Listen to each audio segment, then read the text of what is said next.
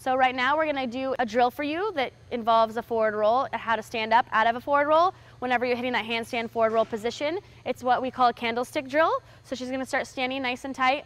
She's gonna roll backwards, sitting to her hips and driving her hips and toes all the way up to the sky, making sure she hits that body line position, keeping her arms nice and tight by her ears. We're gonna go and do that one more time for you.